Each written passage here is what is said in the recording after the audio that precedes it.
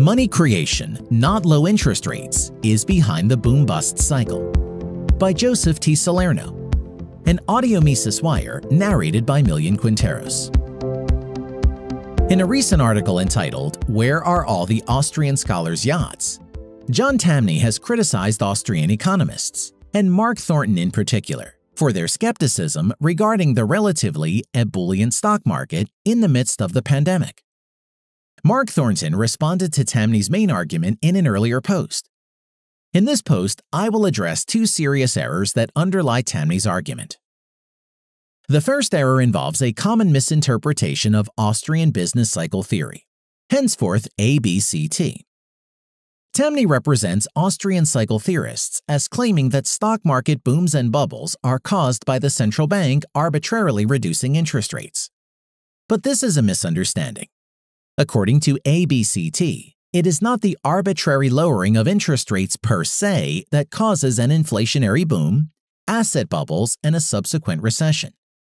Rather, it is the issue of fiduciary media, or bank deposits unbacked by reserves, that are created via new business loans that actuate the boom-bust cycle.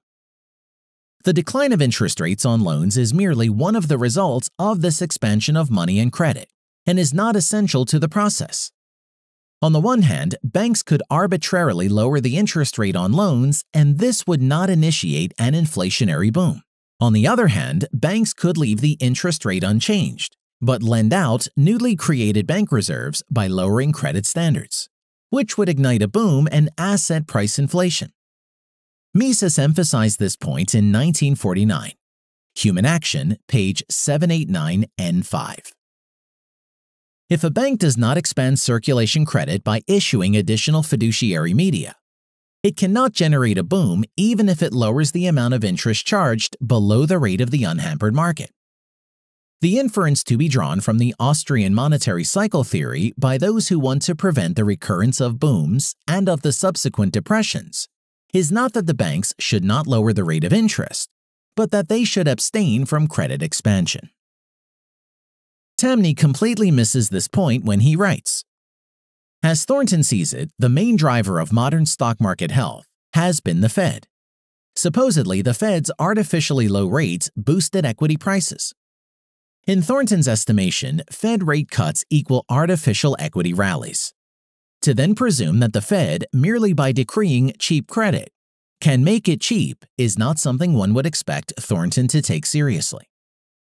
Furthermore, if zero or low rates were the path to soaring stock markets as Thornton et al. Assume, Japan's stock market would have outperformed all other global equity markets by many miles, when it remembered that the BOJ or Bank of Japan has kept the rate it targets near zero since the 1990s, except that the Nikkei is still well off of highs last experienced in 1989. In this passage, Tamny's misrepresentation of ABCT is on full display. First, neither Thornton nor any other Austrian economist, past or present, has ever proposed that the Fed lowers interest rates merely by decreeing cheap credit. The fact that Tamny maintains this indicates that he is innocent of any knowledge of the crucial role of money and credit expansion in ABCT. As pointed out above in the quotation from Mises, what engenders the boom and perpetuates it is the injection of fiduciary media into credit markets regardless of the movements of interest rates, especially short rates. As I have argued elsewhere, a higher or lower growth rate of the money supply is perfectly consistent with increases or decreases in the Fed funds rate. This is illustrated in the graph, which over the period 1990 to 2020 displays no systematic relationship between the monetary growth rate and the Fed funds rate. Tamny's failure to grasp the essence of ABCT is starkly revealed by his contention that the Nikkei index is still below its 1989 peak, despite the fact that the BOJ has maintained its target interest rate near zero since the 1990s. As the graph below shows, the average year-over-year growth rate of the Japanese monetary aggregate M2 in the 1980s was more than twice as high as it was from 1990 to 2020. For Austrians, it is the money supply and not manipulations of a short-term interest rate that affects asset prices. That a fine economic journalist such as Tamny should err on a technical point of business cycle theory is understandable.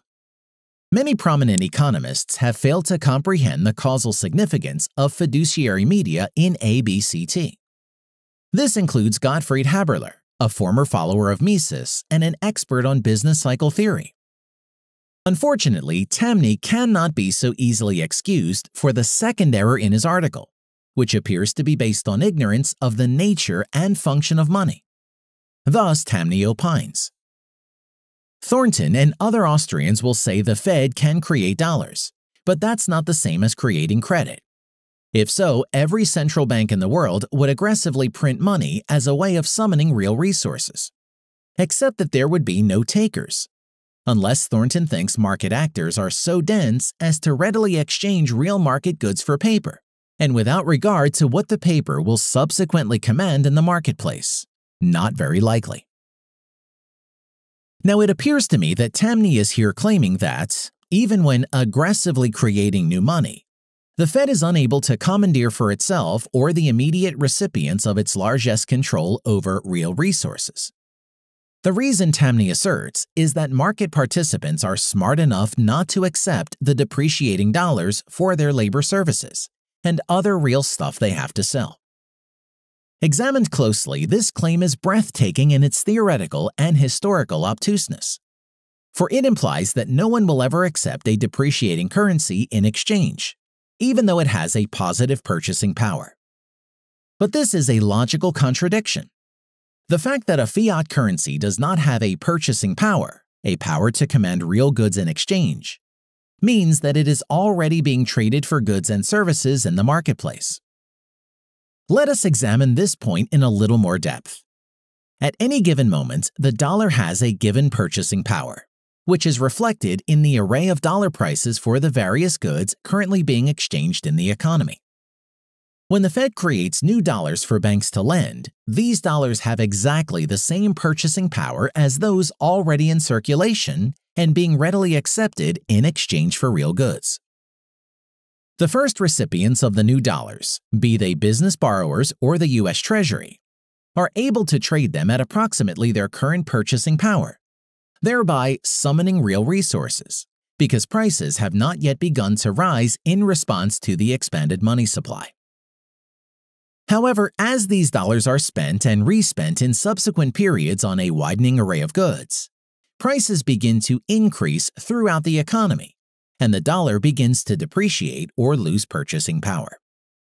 At this point, those who have not yet received the new dollars are thus forced to cede command over some of the real goods that their nominal incomes had previously exchanged for.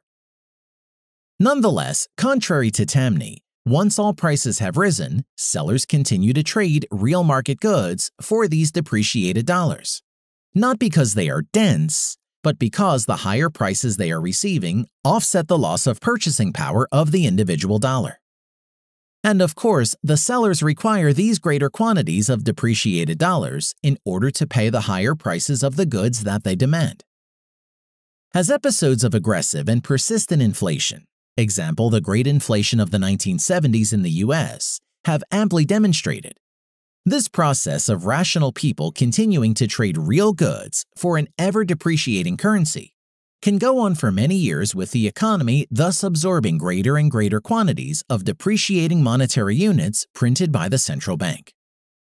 In fact, this is precisely what has been occurring in the U.S. economy over the past 3 decades. As the graph below shows, from 1990 to 2020, the Fed appeared to aggressively print money, increasing the M2 aggregate from $4.653 trillion to $16.871 trillion, or by 270%. This near quadrupling of the money supply resulted in a continually depreciating dollar, as the price level as measured by the headline CPI index more than doubled, and the dollar in 2020 retained only 49 cents of purchasing power compared to the 1990 dollar. And yet, contrary to Tamny's assertion, there continue to be takers for the depreciating US dollar, as the advanced estimate of last quarter's annualized GDP of $21.51 trillion, albeit forcibly shrunken by government restrictions of economic activity, can readily attest. For more content like this, visit Mises.org.